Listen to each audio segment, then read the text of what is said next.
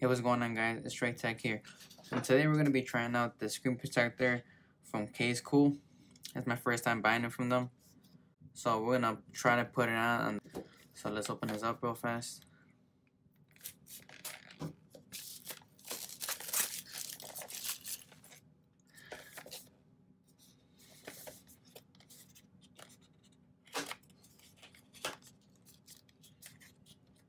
So this screen protector is pretty brand new.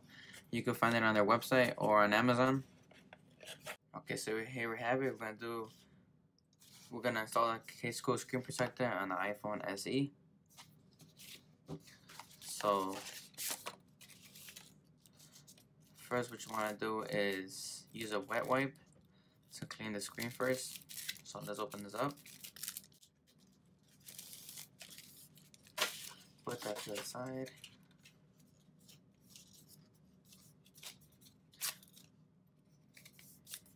Alright.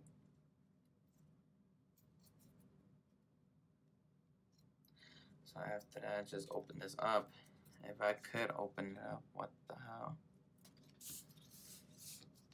So just clean the whole surface of the phone. You don't want to have any bubbles on there, that's really annoying. So just make sure you clean it and you take out any leftover debris or particles that are left on it after you clean it with the wipey. So clean the home button as well. Okay, put that to the side. Now I use a microfiber cloth to clean it really fast, take out any smudges.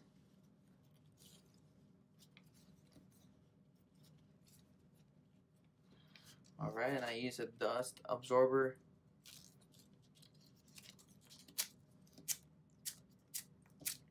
And this one's actually pretty good because on some screen protectors that come with the dust absorber, it's really strong. So when you lay it on the phone, it actually picks up the phone every time you kind of lift it up. So it becomes so strong. And this one's pretty good actually. It's like right in the middle. And right there, I just pulled it actually. But other than that, it's pretty good. So I think once it hit when you touch the home button, that's when it becomes a lot more stickier. Okay then, so that should be good. Take out the screen protector. Okay, so right here it says to remove side number 1.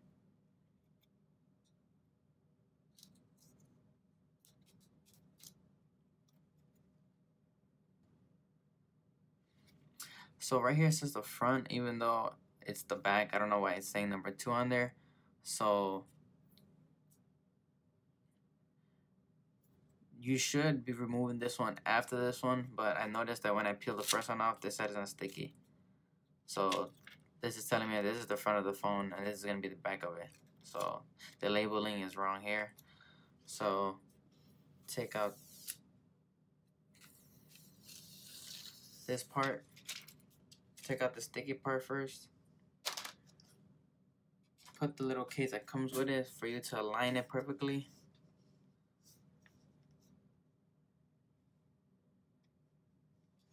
And just line it up with the earpiece.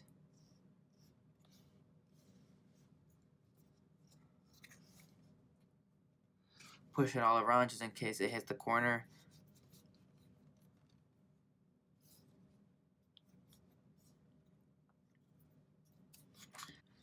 Now that it's on every corner pretty flush, so I try to take out the bubbles. So take your time doing this. And if that doesn't help, try using the cloth and use your finger to wipe down on it.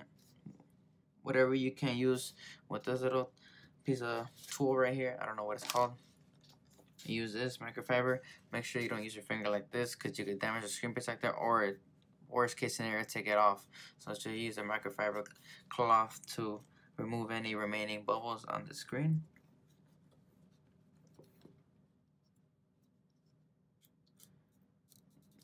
And then peel off the top. And I think you could remove the little piece that came with the phone now.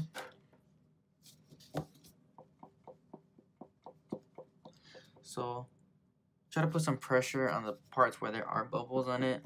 Hopefully the bubbles do come out. So put some pressure on there.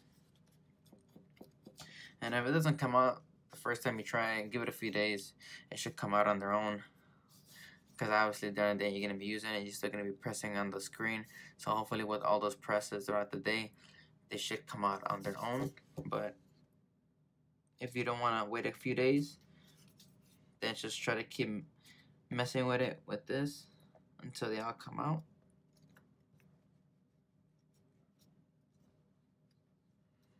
So yeah, it feels like I think there's a few bubbles that I won't be able to get out. This one right there and one right there. So I'm gonna just leave it as that. I'm gonna give it a few days for it to come out on their own. So far I do like the screen protector because it looks like there is no screen protector in it. So on my old screen protector I had this one, and as you can see it's a clear one, so you can see it from any angle that there is a screen protector on it, and it doesn't cover the whole. It has a cover around the whole hold button, and this one does cover the whole hold button, so that's another good thing about it. So the screen protector came with black bezels, just like with the phone, so it looks more flush, and like I said, it looks like there's nothing on it, so it looks really nice and sleek. So I do recommend the screen protector. It's pretty easy to install, especially with this on it. It's like really simple. Literally I just put it on, I laid it flat, and it set that on its own. So yeah guys, I'll put the link down below if you guys do want to buy the same screen protector from CaseKoo. So this one fits for the iPhone 7, iPhone 8, and the iPhone SE 2020. Okay, make sure it's not for the older one. So any of those three models, it should be the exact same way as this one, alright? And I do sell it for the iPhone 11, and 11 Pro, 11 Pro Max. So I would recommend you guys getting one of these for your phone. Alright, so like and subscribe. I'll see you guys next time.